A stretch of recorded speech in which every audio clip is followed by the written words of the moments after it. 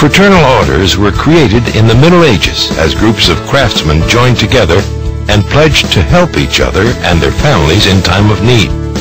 This was long before life insurance and Social Security benefits. The largest unified fraternal order in the world today started in England almost 300 years ago.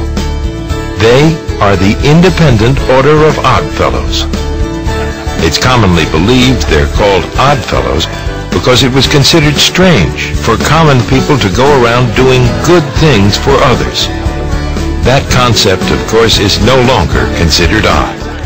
These men at that time were suffering in the Industrial Revolution in England, and they would take care of widows and orphans of their deceased brothers.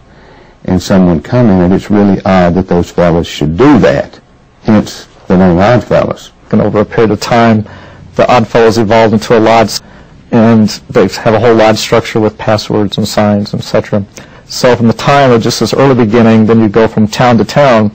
If you're an Oddfellow, you had a password and a sign. You could go and you could get a little help, either a job or another basket of food to get you by for another week or so. The Independent Order of Oddfellows is also known as the Three-Link Fraternity. It uses the three links as its emblem with friendship, love, and truth as the basic principles of how you're supposed to live your life day to day. If you have friendship for one another, love for family and friends and the community, and you do it in a truthful manner.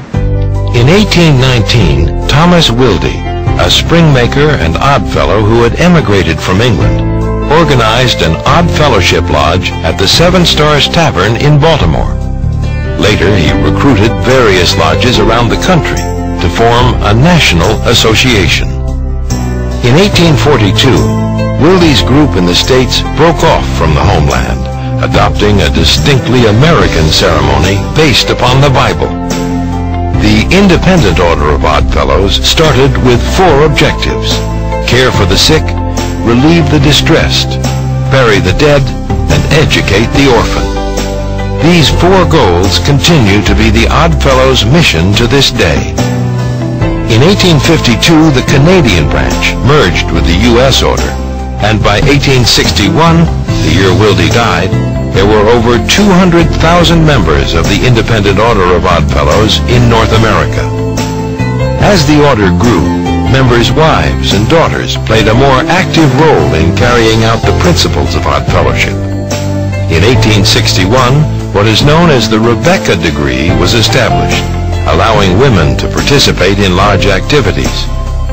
In so doing, Oddfellows became the first fraternal order to authorize a ladies' auxiliary.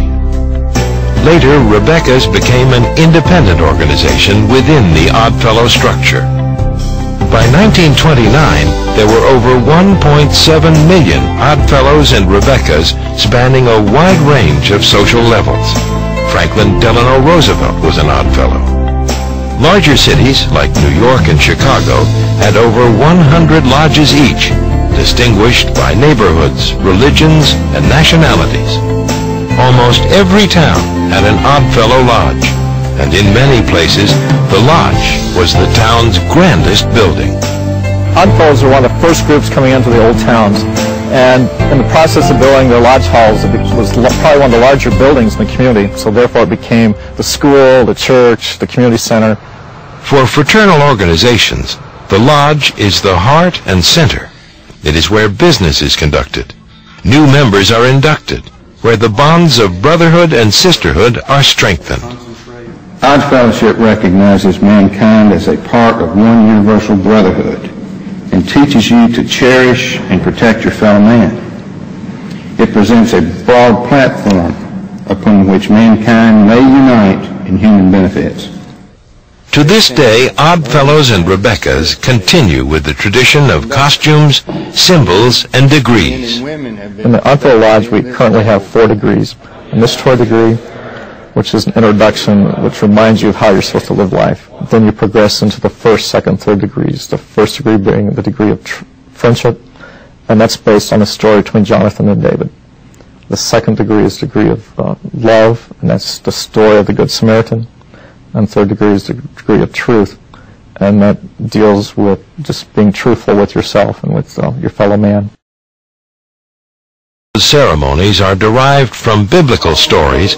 The order has no religious affiliation. Our Father, The who art only in heaven. prerequisite that we have is that they believe in a supreme being, that they believe in their supreme being. Doesn't necessarily have to be my supreme being. If we hear of someone who needs help, whether it is another Rebecca or someone else in the community, we'll do a dinner, we'll donate the money. If they need medicine or whatever, they can come to us and we'll do what we can to help them.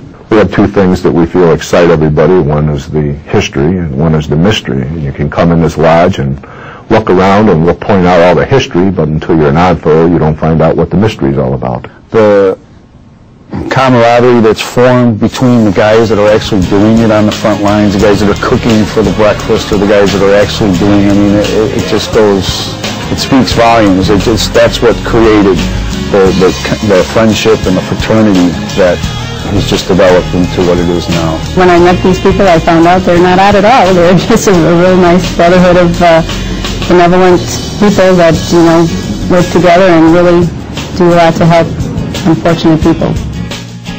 Since September 11th and the continued fears of terrorism, there has been a renewed interest in patriotism and community.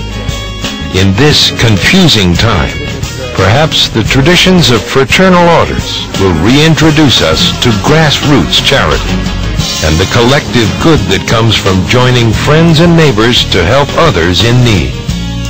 If so, would that be considered odd?